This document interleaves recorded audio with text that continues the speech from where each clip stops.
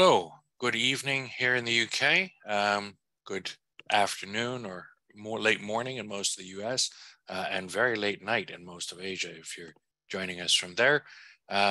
Welcome to another in our series of online discussions from the Center for Geopolitics here at the University of Cambridge. Let me just say at the outset, if you are joining us online and you have a question at any point, please use the Q&A tab at the bottom of your Zoom screen to enter that question. We will answer all questions that we can at the end of the program. And when asking a question, please do include your name and affiliation in the text box if possible. Also, we certainly welcome everyone joining us today to follow our website and social media channels, as well as the YouTube channel on which recordings of events are often posted. Information on how to do that is now posted in the chat. So today we're extremely fortunate to be joined by Professor Taylor Fravel, who is the David and Ruth Sloan Professor of Political Science and Director of the Security Studies Program at MIT. And we're going to be talking about sort of various aspects of politics in the run-up to the 20th Party Congress that's about to open in a couple of weeks in Beijing. And so I thought I might just get started by asking him to elaborate on pretty much any topic he wants, but maybe particularly with some emphasis on the foreign policy and security arena. And then we can just sort of take it from there in a free-floating conversation. So Taylor, if you'd like to. Great. Thanks, Bill. It's a real pleasure to be here. My only regret is that we're not doing this in person. Indeed. Would be delighted to visit Cambridge at some point in the future. So I guess there are two issues, narrow issues in terms of the Congress I'm tracking, but have broader implications, which concern both personnel and policy in both the foreign affairs system and then the national defense system. And so what I've been thinking about just the last few days, I mean, we'll know the answer soon, but is how to sort of deal with the very significant turnover we're going to have in the leadership of both of these areas. So in the foreign affairs area, both Yang Jiechi, the head of or director of the Central Foreign Affairs Office of the Central Committee, and then the foreign minister Wang Yi will be older than 67, and so likely will step down from their posts. So my working assumption here, which I think will bear out, but could change, is that the sort of 67 up, 68 down rule, I won't really call it a norm. I'm not sure it's a norm, but it does seem to be a very handy rule, will hold in terms convention, of convention, right. Preference.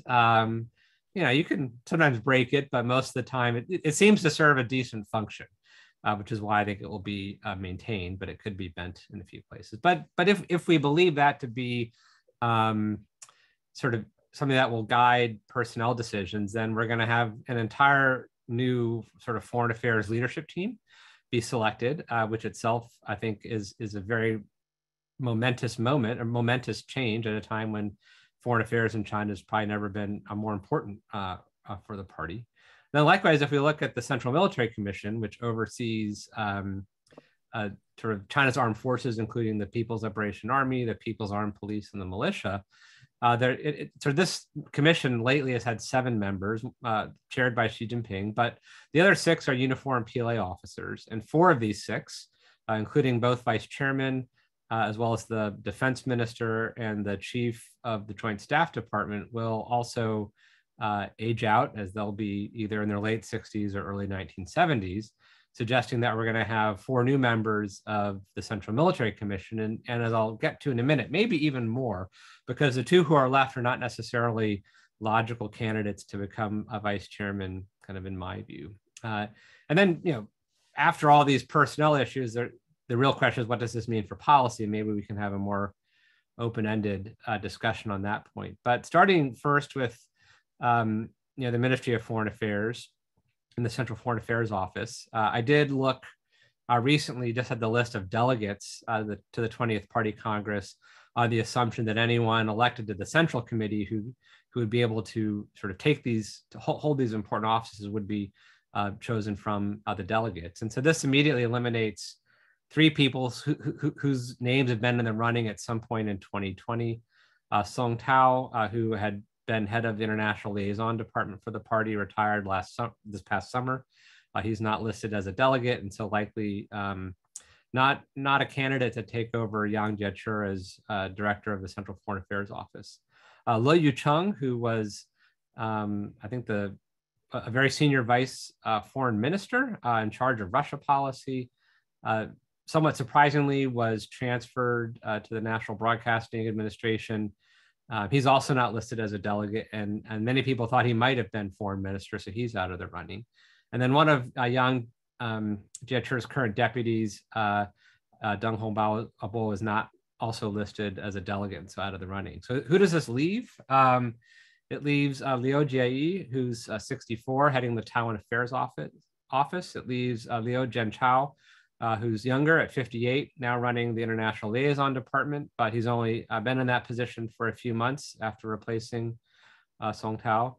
Then within the foreign ministry, there are a few folks. There's Ma Zhaoshu, who's a senior vice foreign minister at the age of 59, and then Hua Chunying, who is 52. These two, along with the 2 Lios, are all delegates to the upcoming Congress, and thus potentially eligible for election to the Central Committee and higher posts. And then there are 2 kind of dark horses. One is Liu Haixing, who's 59. I think he's a deputy director of the National or State Security Commission, but he has a ministerial rank, at least according to some of the Hong Kong press.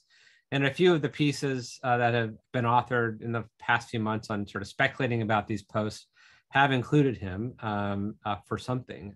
What that is not entirely clear. His background before heading over to the NSC was in the Ministry of Foreign Affairs, but he never rose above sort of department director level, although he did have the rank of vice foreign minister, but never been an ambassador or had any major overseas postings. And then the other dark horse is Yang Jiechi's other deputy, Sun Shuxian, who is 56, but comes from the state sort of oceanic administration in the China Coast Guard. Not a lot of necessarily international experience or foreign affairs experience. And so, like, if I had, since you've asked for predictions, if I had to sort of predict from this, I think I would say that Liu Jieyi is most likely to become director of the Central Foreign Affairs Office, assuming that it maintains its current prominence. And I say this not just because of he's had varied experience, not just in the Taiwan Affairs Office, also in the Ministry of Foreign Affairs with postings at the UN, as well as in the International Liaison Department. So he's kind of, he has had experience in many of the main foreign affairs related actors that would be coordinated by the Central Foreign Affairs Office. He's also currently a member of the Central Committee, unlike any of the others that I've listed, and that just sort of reflects his seniority. This leaves an open question as who would sort of take over as foreign minister. I guess we could be surprised by the 2 dark horses that I mentioned. But I sort of wonder if Ma Zhaoshu is the logical candidate here, since it would, I think, need to be someone with decent familiarity and experience within the ministry itself.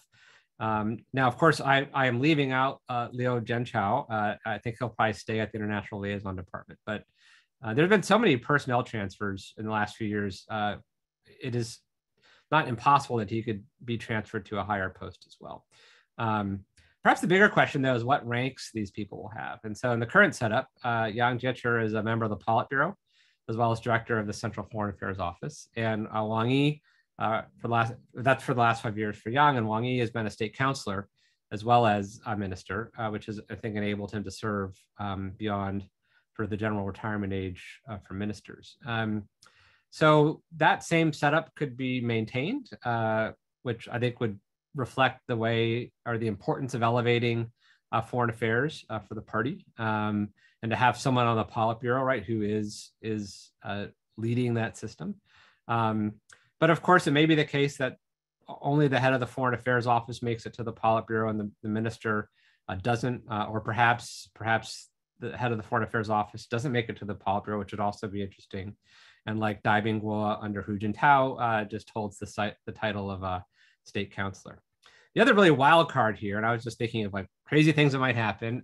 Maybe Liu Jie becomes foreign minister, but also joins the Politburo, and the role of the Central Foreign Affairs Office is downgraded a bit, such that Liu Jie really is the one that sort of speaks for China on foreign affairs issues and plays a central role in guiding or advising Xi Jinping on foreign policy. And here the model would be Chen Qichen from the 1990s, when he was both a member of the Politburo and foreign minister for roughly 10 years. And the Foreign Affairs Office, which went through a few different titles in the early 90s, was under a man named Liu Huaqiu, but who did sort of serve more in the background and did not hold as high of a rank in the party as Chen Qichen did. So there are different ways in which perhaps foreign affairs could be consolidated. And that's something to sort of watch pretty closely.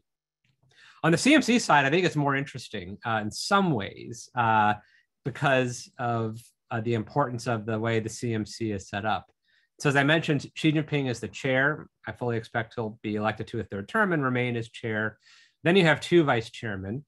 And the current vice chairman, one has served for 2 terms for 12 years, the other for 5 years, but they also play an important role on sort of this sort of defense or PLA reform leading group. And they both have extensive experience in operations versus political work. The other 4 positions that need to be filled with uniform PLA officers is position of defense minister. It's often the 3rd ranking position. Chief of the Joint Staff Department, which is sort of head of operations, the political warfare department director, and then sort of discipline and inspection. So the 2 who are left, because the other 4 are going to age out, are Miao Hua, who's currently director for political warfare, and Zhang Shengming, who's the head of the discipline inspection body. Neither of them have extensive experience in operations. They both have actually been political commissars for their entire career at a time when, excuse me, my phone is ringing, at a time when political work itself has been sort of downgraded to some degree and much less important than operational experience. So what I am expecting might happen is that someone is going to be elevated from outside of the CMC to take the position. Oh, sorry, the last thing about Miao Hua and Zhang Shengming, right? They both could only serve for 1 term, right? Because one is 66, the other is 64, and so they wouldn't be eligible to sort of maintain some of that continuity we've seen previously in sort of the vice chairmanship of the Central Military Commission. And given the rapid pace of modernization, I think that's pretty important. And so this suggests that one or more individuals are going to be brought up from outside of the Central Military Commission itself to serve as vice chairman. One name that comes to mind is Li Qiaoming, who is the former Northern Theater Commander, which is sort of one of the most important theater commands, especially with respect to North Korean defense of the capital. Also served in a number of the group armies in that area. The other is Liu Zhenli, one of the last individuals with any kind of actual combat experience. He was most recently commander of the ground forces, and very curiously has no longer been commander, but was seen on video wearing a patch that associates him with the Central Military Commission. And so I think Liu Zhenli might actually be elevated to be one of the 2 vice chairmen. Maybe Miao Hua would be the other one. And then Li Qiaoming might come in and become chief of the Joint Staff Department. And for the other ones, it's a little hard to say, but it is going to be refreshed quite significantly. And the reason why I think folks are going to have to be brought up from outside the CMC to lead it is right, the overriding priority on defense policy for the party today, right, is continued modernization, making progress with respect to this 2027 benchmark, achieving the modernization goals of 2035 and 2049.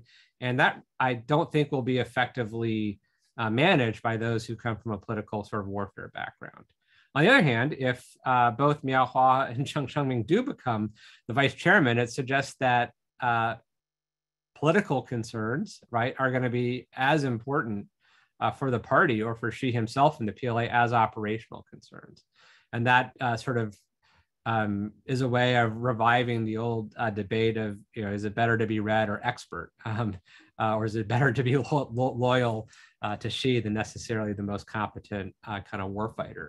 But to achieve China's kind of ambitious military goals, it's going to need some pretty competent warfighters running the Central Military Commission. So in terms of the work report itself, things I'm curious to know more about in terms of foreign policy and defense policy. On the foreign policy side, of course, how China describes its relationship to the international system and global governance, and to get a sense of if China is making more concrete in any way some of its, I think to this point, quite vague global kind of ambitions and aspirations, which are sort of discussed in very kind of lofty but ambiguous terms, to something sort of more concrete than that. I'm also very interested if there's going to be sort of inclusion. I'm sure there will be, so I guess it's more how it's included, but the Global Security Initiative that Xi Jinping first introduced in April at the Boao conference. Also, what is going to be discussed with respect to Taiwan, if there's anything that's different from the recent white paper, any sense of a timeline or a change in urgency. I don't think that will be the case in the work report, but still worth sort of watching closely. Then on the defense side, at the fourth plenum in 2020 and in the 14th five-year plan, there was this inclusion of a new benchmark that I just referenced of 2027. And sometimes that is viewed as code, although I think inaccurately, is when the PLA may invade Taiwan or may want to be ready to invade Taiwan. And so if 2027 is described with different language than it has been so far, I think that would be a very important signal. And then more generally, how the 2035 and 2049 benchmarks are described. But my overall view on the work report, I know it's getting a little beyond the foreign and defense areas, is that the 19th Party Congress really set out, like, I think, the ambitious goals, right, in terms of the new principal contradiction, when to achieve modernization and so forth, and the 2035 and 2049 benchmarks apply to the economy and the society more generally. These are not just military benchmarks. That, like, the most interesting information we might find from this work report, right, will be in the second half, that kind of provides more detail as to how China is going to go about sort of achieving those goals. I don't think the goals themselves at this point are likely to change. So let me wrap up here and turn it back to you, Bill. Oh, that's fantastic and tremendously detailed set of predictions as well as analysis of what's going on with the personnel changes and what may be going on with policy adjustments. One thing that strikes me as very interesting, two aspects of it actually, is that first of all, we're seeing a transition quite likely to a younger generation and a more quote unquote expert, to use that old red expert dichotomy, generation of leaders in these key areas.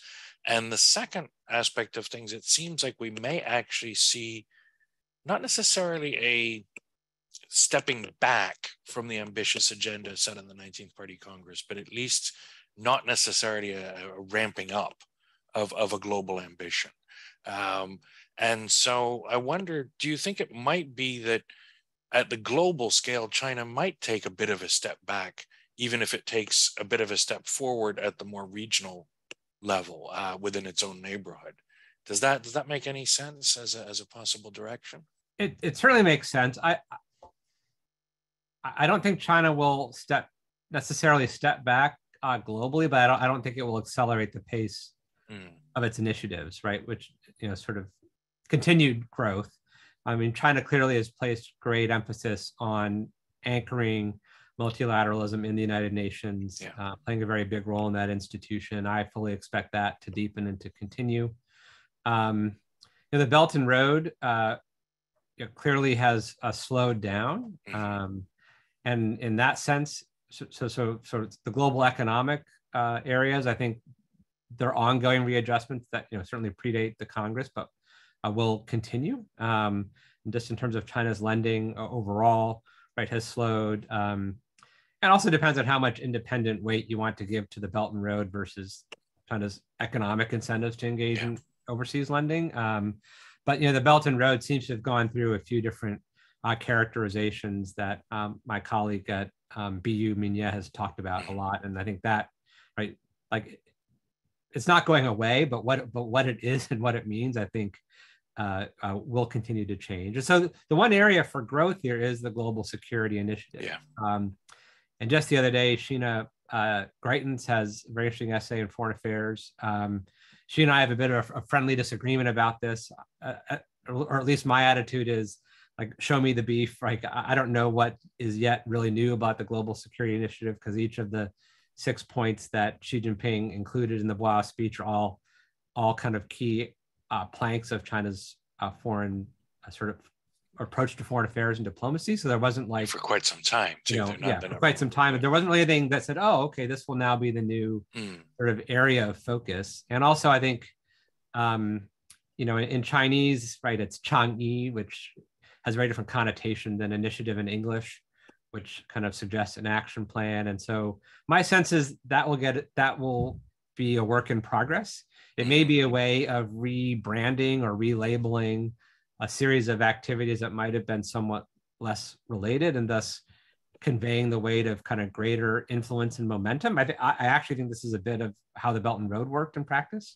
Had a lot of activities that were ongoing in the economic sphere that may have happened anyway, all of a sudden became part of something bigger called the Belt and Road, and it seemed to have a lot of momentum and initiative, especially I think leading up to 2019. And so I think that one area I guess where we just have to wait and see will be if there's a concerted effort in the next few years to really flesh out the content of the Global Security Initiative, and then to see what specific policies or programmatic actions it produces that would be different from simply increasing what China is already doing, or increasing the frequency of activities China's already undertaking. Well, I mean, in a really minimalist way, it might just be cover for the belt tightening on the Belt and Road. It could play that role too, because as you know, right, there's also a Global Development Initiative, right, which may actually be a bit more developed, pardon the pun. But now but since development and security are also related, we have both of these kind of initiatives moving in parallel. But I guess more generally, right, there are lots of foreign policy challenges in the region. Yeah. And those will not be solved by a party Congress work report, and will be quite are sharpening, whether it's the change in government in South Korea, ongoing ongoing increase in tensions over Taiwan, deterioration of ties with the United States, perhaps a somewhat cooling of ties with Japan, right. Even somewhat sort of what's the right word here, sort of slowed ties with Southeast Asia, especially with respect to dealing with the South China Sea and the Code of Conduct, which I think has made very little progress. And then more generally, globally, I think China's support for Russia in the war in Ukraine, it's diplomatic, and rhetorical support, not material support, which hasn't occurred yet, but I think helped accelerate a shift in Europe that was already underway, in which Europe became much more cautious and concerned about a stronger China, and much more cautious and concerned about some of China's efforts in Central and Eastern Europe. So you have the 17+1 mechanism now down to 14+1, which says to me that I think it's going to be hard for China to repair ties with Europe quickly, although it will try. But I think it means that the global push will most likely be in the developing world, where China will see the greatest opportunity. And maybe that's where we will see the greatest kind of global effort. But in part, it's because it's hard for China to engage with other parts of the world, given some of the policy positions that it's taken. True. And I think that there may also be some limitations in outreach to parts of the developing world, just that are geographically distant from China. I mean, it's not obvious to me, for example, how much more China can do to engage with countries in Africa or Latin America than it's already doing. It already has some substantial engagement with some countries in those regions, but given the distance, it's not obvious they can do much more. Given the politics of the way things have gone in the last, say, 10 to 15 years, it's also not obvious to me that Central Asia or Southeast Asia are easy targets for deeper engagement than they already have with specific countries in the region, and very much to the consternation of some other countries in those same regions. Let's talk about sort of three big issues and then some three bilateral relationships. And then I'd like to circle back to one last question about the personnel changes, actually, if there's time, before we open up to questions. I always think of China having sort of three really big security issues right on its frontier, right? And, it might be interesting to think about this in the context of the Party Congress. And so if we have sort of the Korean Peninsula, Taiwan, and South China Sea. I mean, in the Korean Peninsula, as you pointed out, we've got a change of government in South Korea that looks to be much less favorable to closer dealings with China. North Korea, it's hard to say exactly, at least I don't see clearly what's going on in politics inside North Korea, but they've just launched another ballistic missile over Japan within the last 24 hours. So what's changing in the Korea situation that might be affected by any decisions taken at the Party Congress? If we do see a shift, what might that shift look like? And if we don't see a shift, how sustainable is China's current posture vis-a-vis Korea? Well, the Korean Peninsula has always been a thorn in China's strategic side, as it were. And, the missile test, I think, makes that very clear, because part of what drives South Korea's sort of diplomatic and foreign policy calculus is who can help it more with North Korea. And clearly, at the moment, it doesn't look like China can help South Korea with North Korea, given, and there have been more tests recently that were of different systems. But this, launch over Japan was quite significant. It hadn't happened in 5 years. I mean, it's almost like someone's crying for attention. And so the consequence seems to be, right, that especially given the political sort of leanings of the new South Korean government, that it is going to lean much more towards strengthening the alliance with the United States further to deal with North Korea. But that, of course, has implications for China, and perhaps even overcoming some of the friction. I think this will be much harder to do between Korea and Japan itself, right? So in some ways, the U.S. alliance system is somewhat handicapped at the moment because although the U.S. has good relations with both Seoul and Tokyo, Seoul and Tokyo don't have great relations with each other, which is something perhaps China could exploit too down the road. But so I think, but China may look at this situation and see an ever greater kind of tightening of the U.S. presence and a more pressing challenge from their standpoint.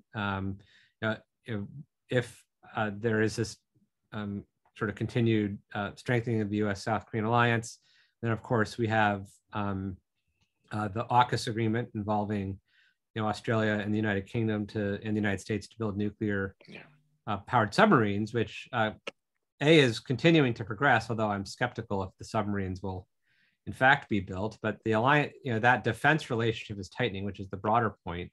And then China at the most recent, I believe it was NPT conference, had sort of an anti-AUKUS document it was trying to gain support for, or that was criticizing AUKUS, and then had to withdraw it for a lack of support, which sort of indicates that, whether it's from the Northeast or from the South, right, that the U.S. Is sort of strengthening its position in the region. And then, of course, we have Taiwan as well. Let's talk a little bit about Taiwan. I mean, there's in recent months, since Russia's invasion of Ukraine, there's been a lot of talk on sort of both sides of the question of, does the Russia-Ukraine war make Chinese military action over Taiwan more or less likely? I tend to think, if anything, it makes it less likely and probably doesn't have a very strong effect at all, one way or the other. But aside from that, I mean, there's a sort of a larger conversation to be had about how stable is the status quo over Taiwan, and to what degree is China likely to push harder for closer ties with Taiwan, or for eventual moves towards unification, not just preventing moves towards independence. And to what extent is that going to shape overall dynamics of, say, the U.S.-China relationship, or Japan-China relationship for that matter? And how might all that be affected by the Party Congress if changes?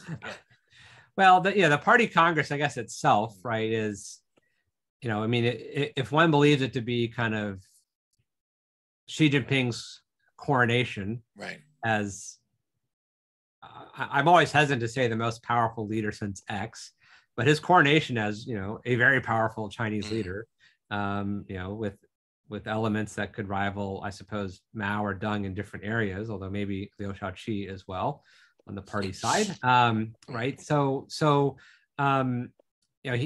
if he feels, and it's reflected in the work report, right, that like trends are really moving in China's favor overall, and thus China can be a bit even more assertive on Taiwan, then I think, one consequence of the party Congress might be to sort of accelerate non-military means of trying to sort of speed up a framework or a time frame for negotiations, not that there would be a timetable. Now, the most recent white paper doesn't seem to reflect this. And given its publication so close to the party Congress, I have to believe that the sections on Taiwan in the party Congress work report will look very similar to the look white very paper, similar. Otherwise, it would raise, or it just strikes me as settled party policy. It'd be very unlikely for that to be changed. And my understanding is that white paper itself had been drafted for some time, right? It wasn't quite drafted immediately in response to Pelosi's visit. It was sort of the occasion upon which it could be released. And so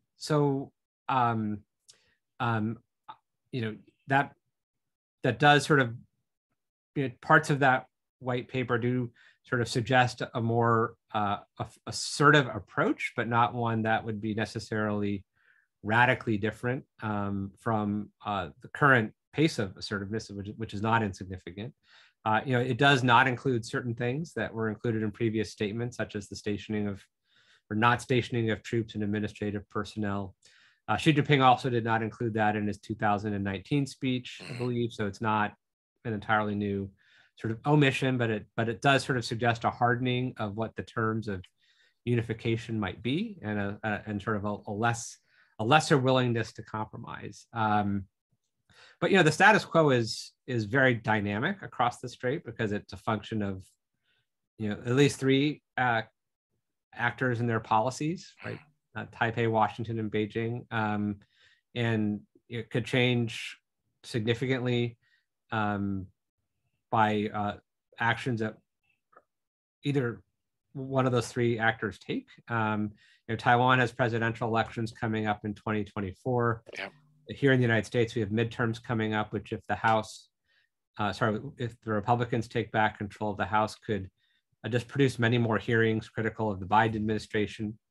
I'd manage there'd be many more hearings on China policy or on Taiwan. We have the Taiwan Policy Act before Congress, which who knows if it would pass and in what form, but for the original form, I think would be viewed as quite a significant propagation from China. And then you have China's basically, I think, gradual sort of weakening of patience, especially in light of kind of US policy towards improving ties with Taipei, and kind of Taiwan's enthusiasm about a lot of what has happened recently. And so I think it's quite dynamic and quite interactive, such that, once, China might make the first move post-party Congress, which will elicit greater support from, the United States if it's seen as further squeezing Taiwan, for example. We just saw, I think, Paraguay ask for $1 billion in aid from Taiwan.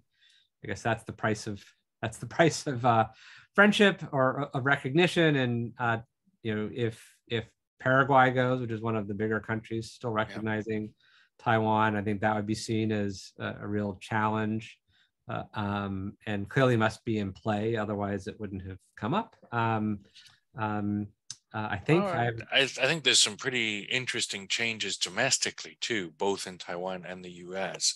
From China's point of view, that maybe make things a bit harder, or at least constrain the room to maneuver, perhaps. From China's point of view. And I wonder what your take on that is. That Biden has been articulating what I would take to be fairly clearly a more strident interpretation of the Taiwan Relations Act than has previously been publicly articulated by most of his Democratic predecessors. Democratic with a large D in this case, right? There are many sort of on the right in U.S. politics who would applaud, I think, this more muscular view, but on the left, it's not been usually shared, or at least not publicly proclaimed as such. So there's that, and the sort of closing off of more conciliatory policy space, it seems, in the US, more conciliatory towards China policy space within the US. And within Taiwan politics, I mean, we see this kind of almost crumbling of the Kuomintang and of most of the Pan-Blue coalition. I mean, I have no idea who's going to run in 2024, and that's another sort of game if we want to get into speculating on who the presidential candidates in Taiwan are going to be, but or indeed who's going to win in the U.S. 2024 elections for president. But it doesn't look likely to me that there's going to be a resurgence of Pan-Blue, or certainly not political forces in Taiwan that are friendly to a unification agenda. Does that change the Chinese calculus, do you think, those developments in Taiwan and in the U.S.? Well, I think ever since Tsai Ing-wen's election, my somewhat layman's interpretation of Chinese policy has been is that they sort of treated Tsai as if that change had already happened, right? That the space had closed, and they began to put pressure on the new government very quickly to bend the knee on One China and the 92 consensus, and have just not let up.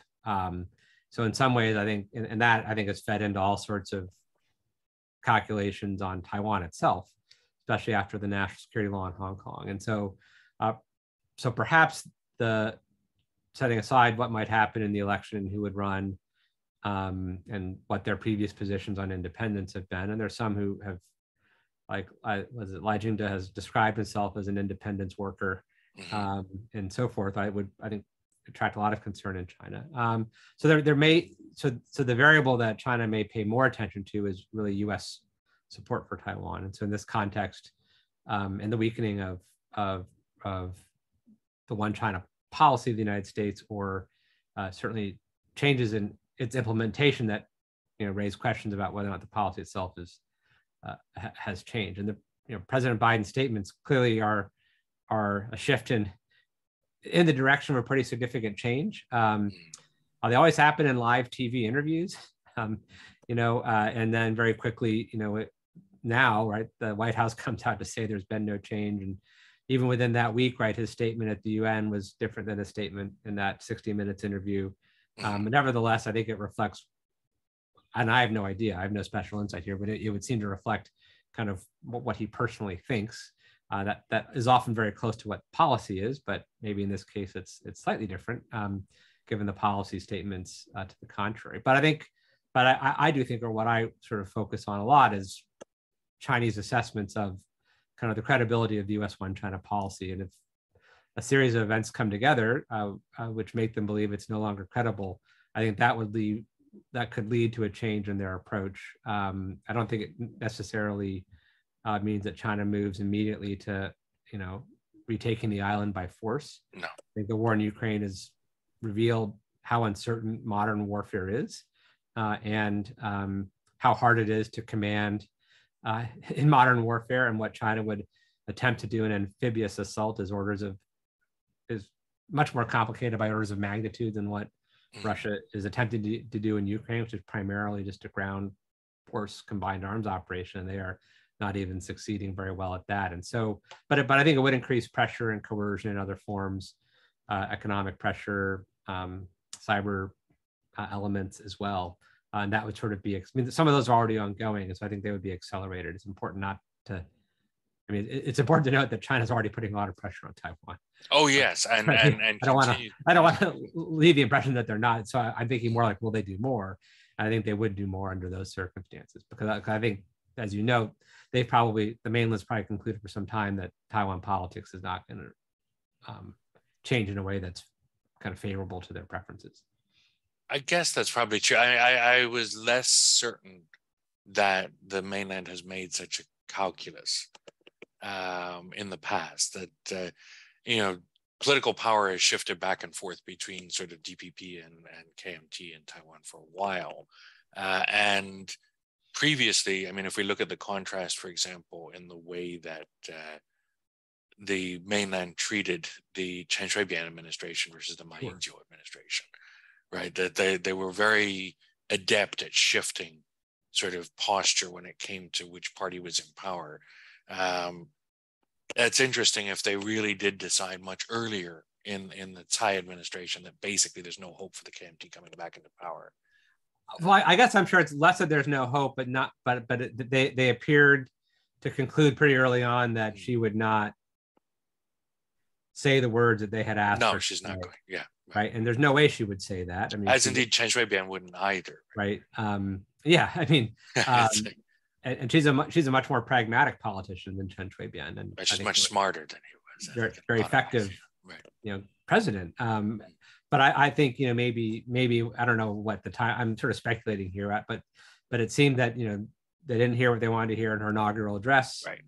There was more pressure they still didn't hear, and they've decided not to maintain any contact or communications. And now that was 2016-17 timeframe. It's 2022, right? So it seems that they would seem to have made that kind of a judgment that they can't shift to a different approach under her administration. No, not so long as she remains in office. And if the DPP continues to sort of be the dominant political force, and that would likely they wouldn't change under, at least they wouldn't become more moderate under any new DPP administration. Let's talk very briefly about the South China Sea, and then we can segue into sort of U.S., Japan, and Russia relationships, if you like, if there's time, and or move to questions after that. But in the Taiwan space, we're dealing with really at least 3 players, right? In the Korean Peninsula, we're dealing with at least 4, maybe 5 players. In the South China Sea, we've got really multiple players, right? I mean, you've got not just the U.S. As a major naval presence, as well as China, but all kinds of regional powers as well. I mean, Indonesia, as referenced in the photo of Sukarno on the wall behind me, is sees itself at least as a major regional power, if not regional hegemon in the region, or within the South China Sea area, or the North Natuna Sea, if we want to be respectful of the way it's looking from the south. We've got Vietnam, we've got Philippines, a bunch of different countries that all have overlapping claims with each other, that have different sets of interests around freedom of navigation and control of different sea lanes, and that also have differing views of both China and the United States. Right? Some of these are basically US allies. Some of these countries see themselves as non-aligned, and don't want to get too close to either side, and sort of play both off against each other. And some others are more friendly to China, although they tend to be not the ones with major naval presence in the South China Sea. How do you see this situation evolving? This is a really complex set of issues that could be changed, I would think, if China looked at it slightly differently. But in what way might China change its outlook, and in what way might the current situation come to, if not a crisis point, at least a critical juncture vis-a-vis the status quo? So I've maintained with Chinese colleagues for many years that the South China Sea disputes are very easy to solve, because in the sense that one can apply the general principle of possession is 9/10 of the law. There's a Latin term for this, which I cannot pronounce properly, uti possidetis, I think, but forgive me. I know there are Latin speakers in Cambridge who will know that this is not correct, but each claimant could keep the features that they hold. They would agree not to seize features from each other, and because China's far and away the strongest power, right? The disposition of land features really doesn't matter from its material capabilities. No. Right, because its navy will be the dominant navy in the South China Sea, regardless of whether it gets back all 9 Philippine held features or all 20 whatever Vietnamese held features and so forth. And so, in that sense, and historically, when China has compromised in territorial disputes with weaker neighbors, often sort of not pressing its demands very hard, and so which has worked in the sense of building trust with that weaker neighbor, that its sovereignty will be respected.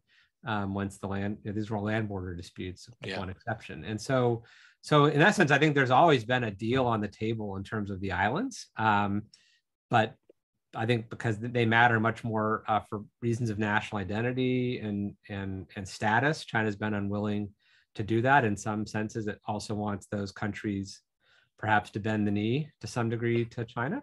And that's unfortunate because its complexity means it's ripe for escalation because there's so many actors involved in such close proximity, and the U.S. And other seafaring states, right, have staked an important interest in navigation through the South China Sea, even setting aside U.S. freedom navigation operations, just using it as a major maritime highway. You look at any traffic, maritime traffic map, it's there. And so the U.S. is maintaining an active presence. I think this week it was conducting a joint exercise, anti-submarine warfare exercises with both Japan and Canada. With, I want to say, 7 vessels. Actually, it's not an insignificant exercise, not widely reported, but I'm not sure where in the South China Sea it happened. It's actually a very large body of water, but nevertheless, so in that sense, I think a deal, China being the strongest actor can kind of, in some ways, dictate the terms of a deal, and it could offer terms, right, that would actually be, I think, acceptable to most of the claimants on terms of land features. If it basically is this one where we all agree to keep sort of what we have. No one will be happy with it, but that's the sign of a good deal. Keep what we have and stop building new features. Keep what we have. Stop creating these new artificial islands. Right. And there are a few, this Scarborough Shoal could be very tricky here because China kind of controls the water, but no one's physically on it. But, and then the second question is what to do with maritime jurisdiction. And here, right, we have the 9-dash line that China has drawn, never really formally defined, but has made a formal part of its position in the South China Sea in 2016. When the tribunal rejected any claim to historic rights, China included a provision or included a line in its government statement, right, that it claimed historic rights in the South China Sea. And most observers, including myself, believe that to basically be delimited by the 9-dash line itself. And in some areas, the overlap with the EEZs from the coast of Vietnam or from Malaysia, right, is quite considerable, 100 nautical miles or more. So greatly infringes upon their exclusive economic zones, which are very important for their own economic development. And China has presently been pushing a policy of sort of stating it has a non-exclusive right to those waters, i.e. that any development where the EEZs and 9-dash line overlap should be jointly developed by China and the coastal state, which of course completely upends the convention on the law of the sea, but nevertheless appears to be China's position. And again, I think China has a lot of latitude here in terms of how it wants to implement it, how it wants to define the 9-dash line, since it hasn't really defined it yet, and could define it very differently. I think it would go a long way towards building much better, stronger trust among these states. But I think China, for reasons of status and identity and also to some degree perhaps competition with the United States, is very unwilling to do this. And so what do I expect? I expect we'll see the gradual kind of escalating naval presences of both sides. I mean, this has been happening since 2016 when the actual land reclamation was built. I don't expect China to start seizing features from other countries because that would cross a kinetic threshold, which would probably greatly harm its relations with the region much more generally. Which are already not great. And you could see a lot of intimidation, though, swarming features with Coast Guard vessels or maritime militia vessels. And this happens with the Philippines in particular from time to time. I mean, Vietnam and China have a fascinatingly complex relationship because they're both led by communist parties that have their own relations with each other, as well as their state-to-state relations, and I think Vietnam tries to balance, its national identity and pursuit of its claims, which it, believes very strongly in the South China Sea, which with at least stability with China, and sort of maintaining that relationship. And so I view it more as a body of water prone to a military accident that could escalate into something further than a situation in which China will adopt a different sort of approach or tact, because it, at least so far, right, has decided it does not want to use force and wants to try to negotiate favorable terms. That's not happening through the code of conduct. I think it would be very interesting to see what would happen if the other claimants decided to solve it on their own, right? Rather than have ASEAN negotiate with China, which doesn't make a lot of sense since only four or five of the ASEAN states have coastlines that abut the South China Sea, right, in the first place, and that have any direct stake. It doesn't strike me as something that has to be an ASEAN issue, right? They could come up with another mechanism. They could invite China to participate in that, but they could also propose, right, okay, this dispute has gone on long enough. Let's keep what we have, or let's mutually, disarm. I think that's less likely, or withdraw, but keep what we have. Don't militarize, and see if China is willing to sort of play ball. I'm not optimistic that would happen, but there are other ways in which I think these countries could maybe take the initiative a little bit more than they have. That's certainly possible, although that might require them working together, which is also difficult. Yes. I mean, so some of the countries involved are not used to working jointly on important areas in very productive ways. Let's just talk very briefly, if you like, about either the U.S. relations with China or Japan's or Russia's. If I could push you just a bit, what about Russia? This Russia-China relationship that the Russians seem to think is very important and very good. China doesn't seem as comfortable with it, at least from what I can see. But is Russia really that important a partner for China, or is it a relationship they're kind of stuck with because they have to have some way of balancing the U.S. and Japan and India? So there's a sort of scholar analyst named Bobo Lo who called it an axis of convenience. I think back in 2007. And I'm still kind of in the axis of convenience camp. I mean, they have common interests, no doubt. And those are really very much anchored on shared concerns about sort of the United States, U.S. power, and sort of the role of the United States in the world, although for very different reasons, right? Russia's concerns about NATO are not China's concerns about NATO. Although China's sort of, I think, repeated that language in part because China is quite critical of U.S. alliances in general, and would like to, I think, weaken U.S. alliances in East Asia. But there have been few situations that I can think of where one side has paid a heavy price to support the other side on something that is really the other side's core interest, and instead they've adopted, a set of common talking points about global order and some common sort of positions in the United Nations that in effort, as they say, right, in their February 4th statement and other statements, like to democratize international relations, i.e., which is code for reducing the influence of the United States and increasing, and its allies, and increasing influence for other important power centers like China and Russia. But I think Russia it increasingly looks like more of a liability to China, especially as the war in Ukraine deepens and Russia performs more poorly. I don't think there will be a clear break in relations, but I don't anticipate China to change course after the Party Congress and start providing material support to Russia that it's previously not provided. China is effectively supporting the sanctions by abiding by them, even though it does not recognize them. I don't think that will change either, because Chinese firms or elements of the Chinese economy could get caught in the crosshairs of secondary sanctions. And again, it's not clear why China would want to pay that kind of a price. And perhaps strategically, to some degree, right, Russia keeps the war, keeps the United States very much anchored in Europe, and less focused on Asia, all else equal. And so I don't think it's going to deepen further. I would note in the recent meeting, there was no limits. There was no reference to the no limits friendship.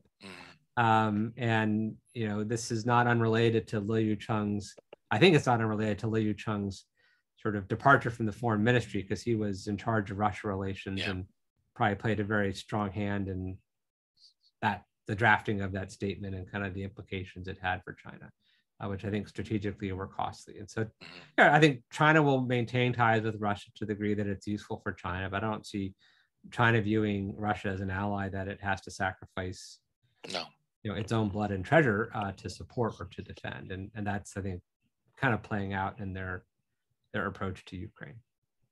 Yeah, well, that makes a lot of sense. I think to kind of summarize the thrust of all these discussions we've had, it sounds like at the Party Congress, we're quite likely to see a significant amount of personnel change, particularly towards younger, more expert or technocratic kinds of officials in the foreign policy and defense policy areas, that over these critical issues of national security in the region or along the frontier for China, these are all very difficult situations, but not ones that are likely to shift in the imminent future from China's point of view. If anything, it seems as though the most problematic one may even be the Korean Peninsula from this analysis, which is interesting way to think of it, and I think important for everybody to consider.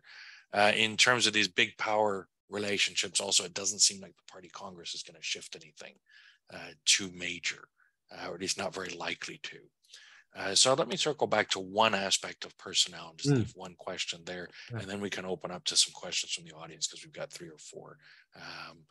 But in terms of personnel, there's been a lot of debate in the community of observers looking at this in different places, in Japan and the US, here in the UK and elsewhere, around the question of, should Xi Jinping appoint or elevate to the Politburo Standing Committee or wider Politburo or other high echelons of party leadership a younger cohort of potential successors, or should he stick with loyalists, as though these are mutually exclusive, which I don't think they necessarily are.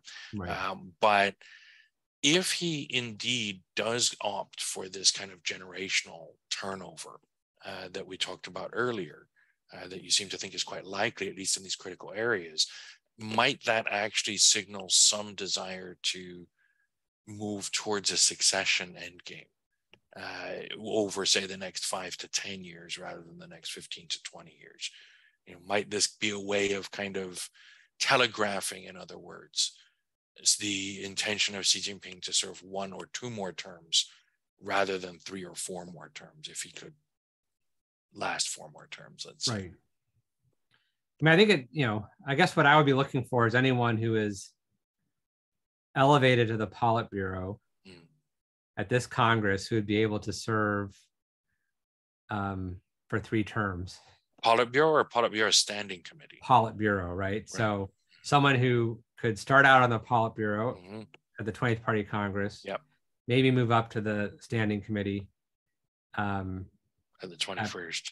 The 21st, and then maybe become General Secretary at the 22nd. I think Deng Xuexiang is young enough to do that. I'd have to check. But I think those are the kinds of appointments that are very interesting because, again, if 7 up, 8 down holds as a general rule, which I think for the last 2 decades it has for party positions, then I mean, Wang Qishan is an exception, but it wasn't a party position. I don't think the vice presidency has an age limit tied to it. Maybe I'm wrong. But in any event, I think you would, that would be one way of thinking about it. Or the other way of thinking about it is anyone who's elevated to the Politburo now, who would certainly be able to serve 2 terms, such that they could enter the Standing Committee as General Secretary at the next Party Congress, and thus perhaps stay longer regardless of their age at the 22nd Party Congress, right? And so I think that's kind of the age mix where it's very interesting. And this current Standing Committee, right, it's has 3 people who are 67. Yeah. Who don't necessarily have to step down, right? They also don't necessarily have to be reappointed. right? So that there's flexibility here. So I think another interesting element just along your lines of thinking is, would all the 67-year-olds in essence be asked to step down, or would at least more than one of them be asked to step down, or maybe even one, such that there's sort of greater opportunity to have a holding pattern of somewhat newer people, and then move on to perhaps something, in terms of succession. I mean, Xi Jinping is a close student of history, especially Soviet history. He must be a close student of Chinese history as well, but doesn't talk about it as much. But it is clear that succession obviously is a very fraught issue in Chinese politics. Yes. I look at all of Mao's chosen successors, and Hua Guofeng survives as a successor largely because Mao dies, right, relatively soon thereafter. Deng's various efforts at this, and so it can also create a lot of instability in the party, and this has done so under very different sort of configurations of party-state relations. And so I think there's a tension in Xi Jinping, right, between strengthening the party and strengthening himself. And well, at some point he feel confident enough that sort of the party can be transferred such that it maintains its sort of dominance and strength in Chinese society, or will it become so brittle, right, and also create perhaps growing dissatisfaction at younger sort of elements of the party that are very important to running the country, such that it kind of hampers the achievement of other policy goals.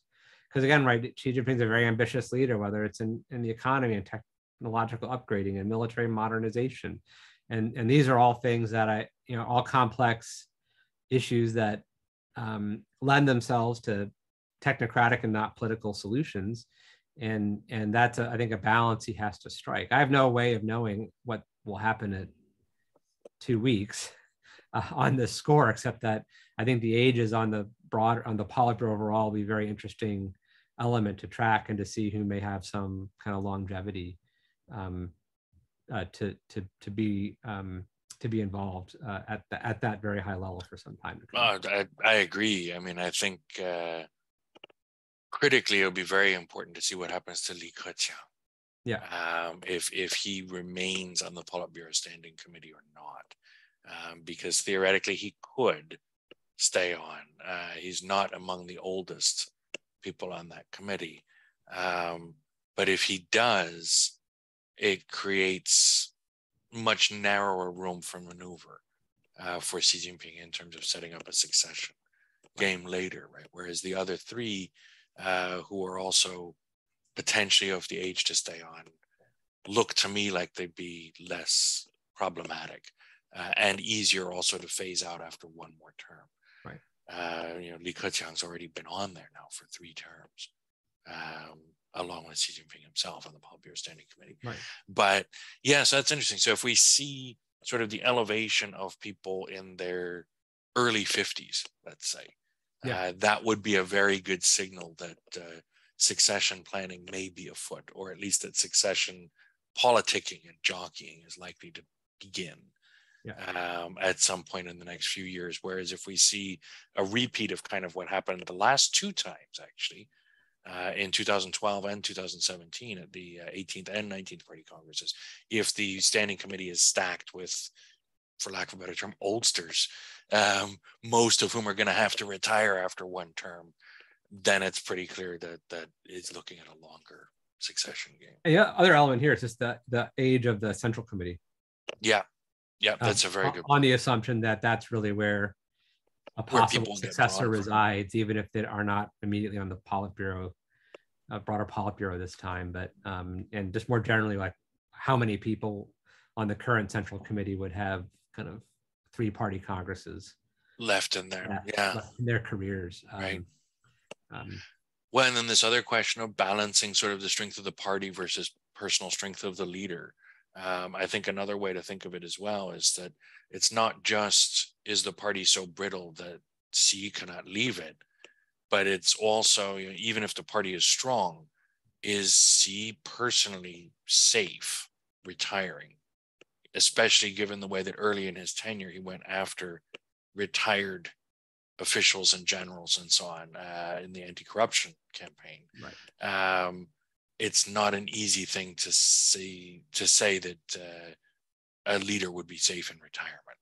And I think he would have to feel sort of personally secure, even if the party, maybe especially if the party is strong, in stepping down. Right. Okay, let's open up for questions, though, from the audience. We have several. I'll give a bunch of them to you because I know we're sort of time limited. Okay. So I'll give you the first three that we have in the hopper. Okay. The first one comes from Mehdi Akarie, who asks, does the current CCP constitution allow a president or chairman for life? My impression is there's no restriction in the CCP constitution on terms. Is that right? No, my understanding is there's no term limits specified for the general secretary of the party or for chair of the Central Military Commission. And then the term limits were removed on the state president as well, right, in 2018. In 2018, April 2018, the state constitution was changed. I think, that's an important point of clarification, perhaps for the question. But there are still these age rules about when you can be promoted to the Politburo, a ministerial level position and so forth. That I think I forget which regulations they are set out in, but I believe there is some general guidance that the party follows for all of those. Well, I think Damien Ma at Marco Polo has this set out in a new blog post for anyone who wants to follow up. Great. And the next question we have from Jason Kelly at the University of Cardiff. What kinds of sources do you find particularly useful when pondering prospective senior personnel changes in Chinese security and defense? That's a really great question. We don't have a lot of great sources, to be honest.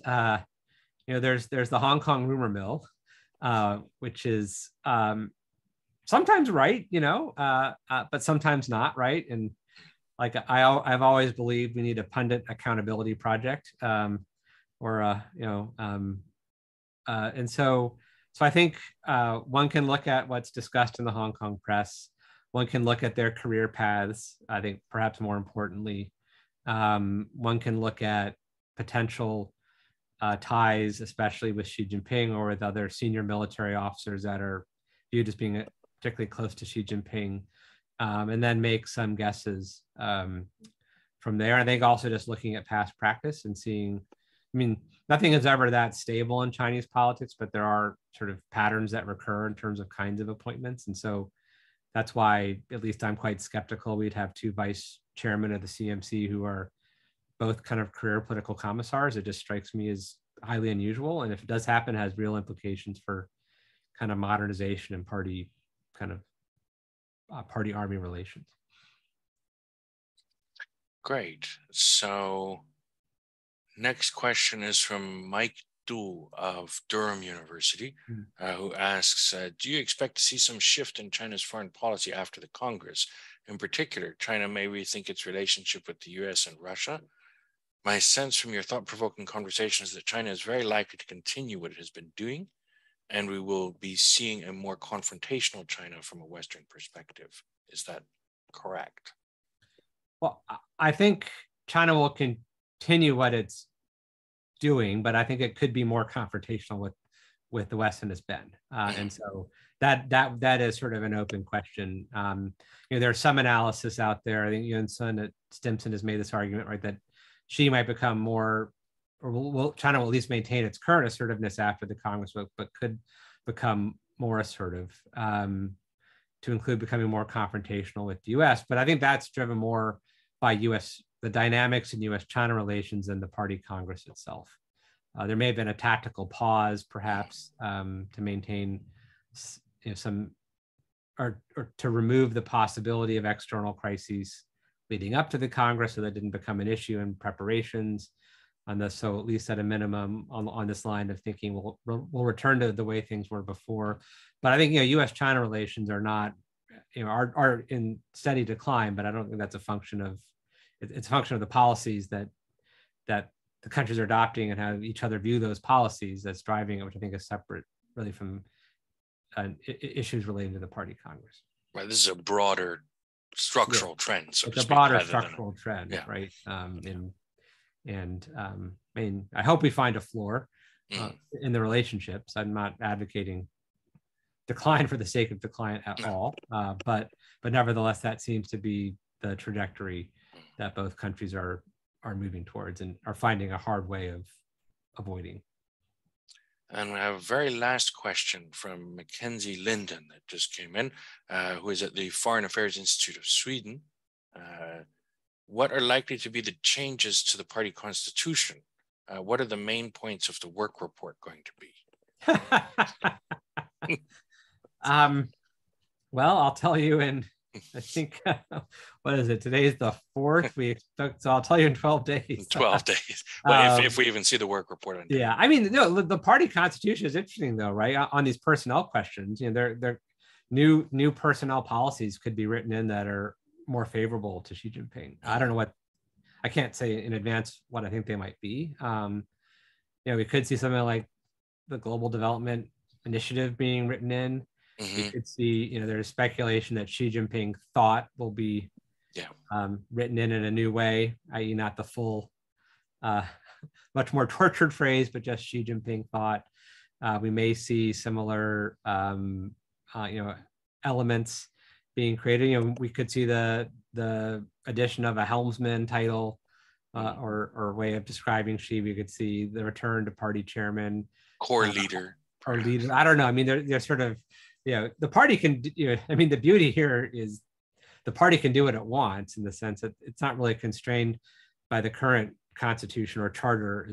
I like to use the word charter just to keep the state constitution and the party kind of rules separate in my own mind, but they're not really limited by what the current charter says as to how the party can structure itself. In some ways, it's more dynamic than the state constitution. And so I think the question raises a very important issue of what to track in terms of what to look for down the road. And that would be changes to the party charter. Absolutely. I mean, the work report, if I had to guess, we will have seen most of what will be in it in other outlets already. But of course, there can be new emphases on certain areas. And so, I'll just be keen to see what is in the foreign affairs and sort of national defense sections as it relates to sort of how China is thinking about implementing, its 2035 and 2049 goals.